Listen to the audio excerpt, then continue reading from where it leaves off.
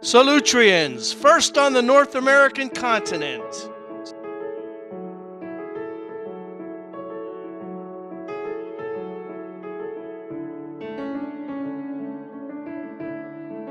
Who were the first Americans? Siberians who crossed the Bering Land Bridge, or Iberians from Spain? For decades, liberals in the US and Canada have pushed an agenda of multiculturalism from the classroom to the boardroom. Using the media and academia, cultural Marxists have promoted a narrative that Europeans were late arrivals to North America.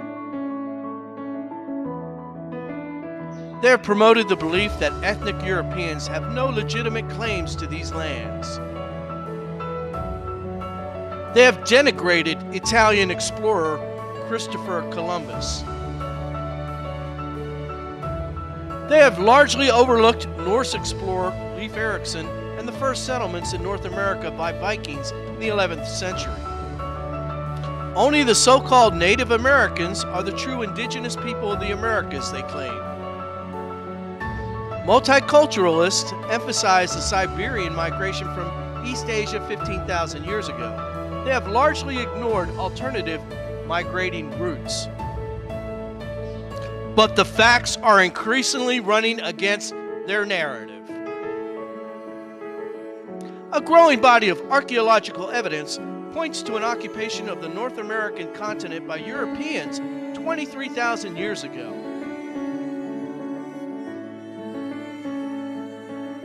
The early Europeans. Neanderthals roamed Europe from 500,000 to 39,000 years ago.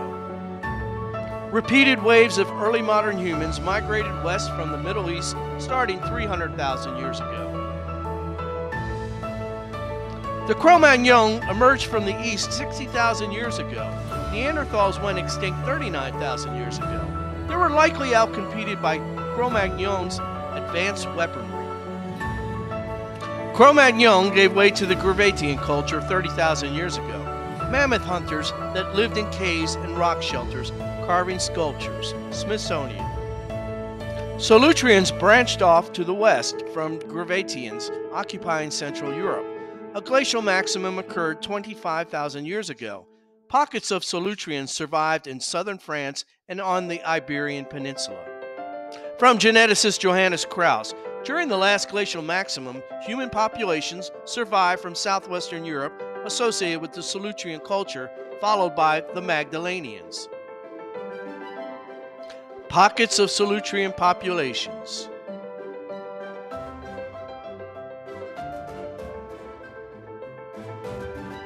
Researchers have theorized that some Solutrean populations may have been trapped by the glacial maximum. They were forced to take to the sea. Quote, human beings learned to sail 50,000 years ago. Mankind settled in Australia, not linked by any land. Clearly we had mastered sailing tens of thousands of years before America was colonized, end quote. Dennis Stanford, Smithsonian Institute. The European and North American landmasses were greatly expanded when the Solutreans set sail.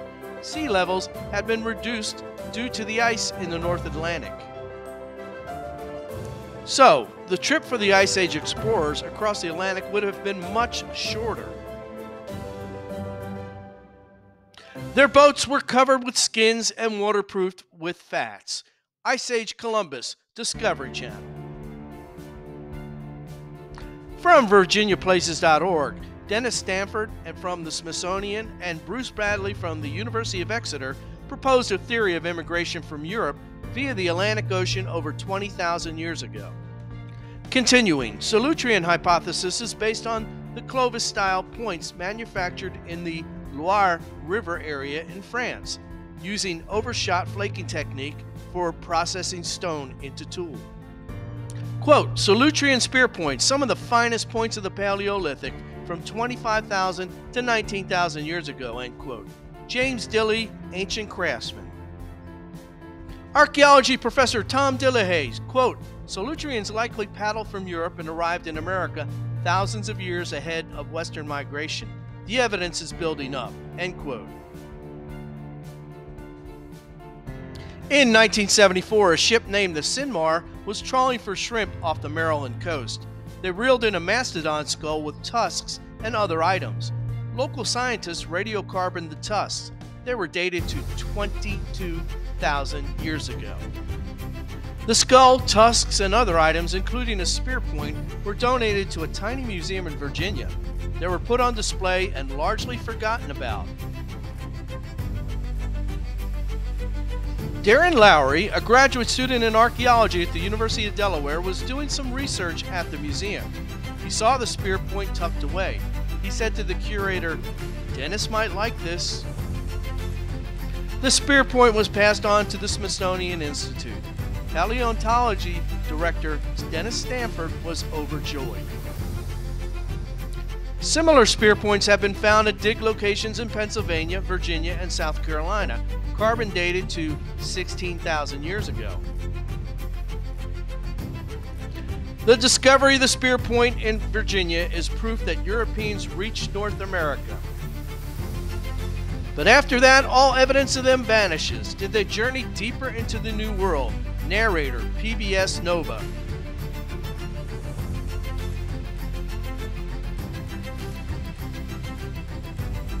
In the 1990s, a rancher in central Texas found some spear points on his property. He alerted the local university. Archaeologists launched excavations in the early 2000s. Archaeology.org. Archaeologists have found stone tools including projectile points, blades, and flake tools at the Gault site, dated 20,000 years ago, thousands of years earlier than Clovis spear points. National Geographic photographer Kenneth Garrett, quote, "When the boys in Texas start finding artifacts older than Clovis, heads start turning," end quote. TSU archaeologist and Gault project leader Michael Collins, quote, "Maritime adaptations happened in both oceans. I think it happened first in the Atlantic. You have peopling of the Americas in both directions, and they meet in the middle," end quote.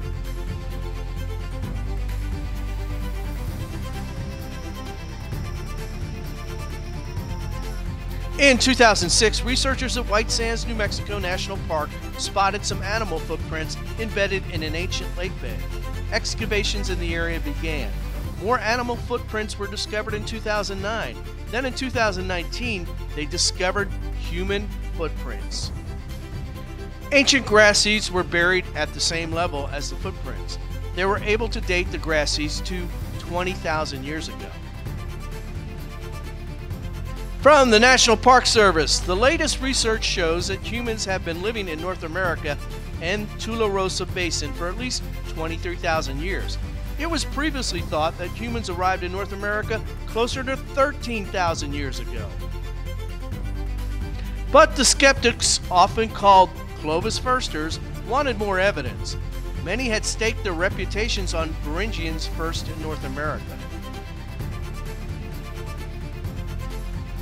Arizona State University professor Vance Holliday proclaimed, quote, "It's a tough case to make.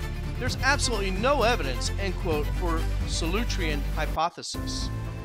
Jennifer Raff, Kansas State University. The notion that ancestors of Native Americans were not the first people in North America has great popularity among white nationalists. Neanderthal expert Rebecca Ragg Sykes, quote, "More white supremacists tweeting me with Solutrean hypothesis that North America was European first," end quote.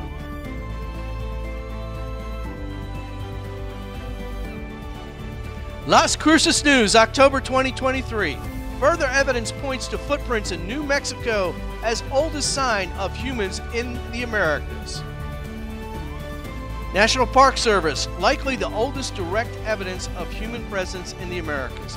A finding that upends what many archaeologists thought they knew about when our ancestors arrived in the New World.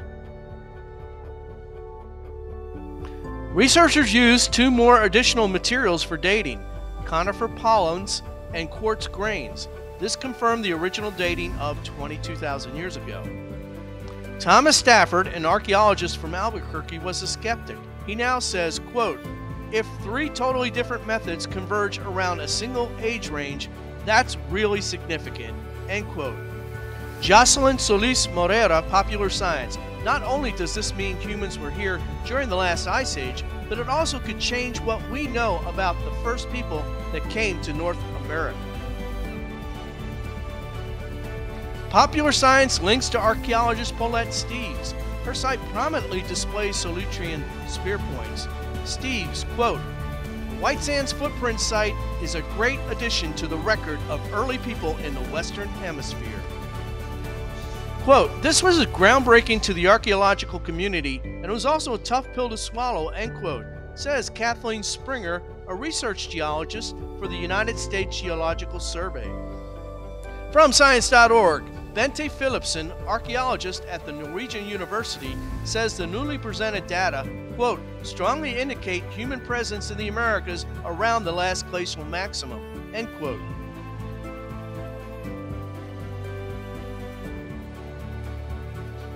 And there are strong indications that the genetics evidence confirm the archaeological discoveries.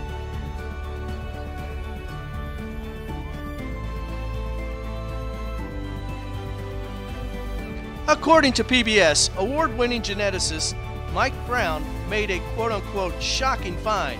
Some Indian tribes had a genetic marker indicating significant European admixture.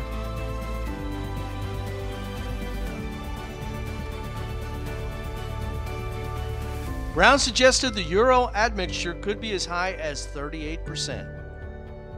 Stephen Oppenheimer, Oxford University, quote, "The mtDNA X2A evidence is more consistent with an Atlantic route suggested by the Solutrean hypothesis," end quote.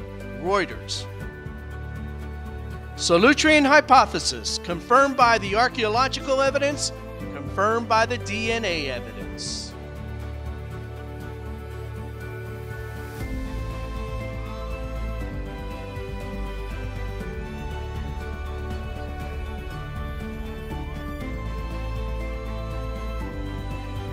Thanks for watching, y'all. Stay tuned for more in-depth coverage of the Solutreans.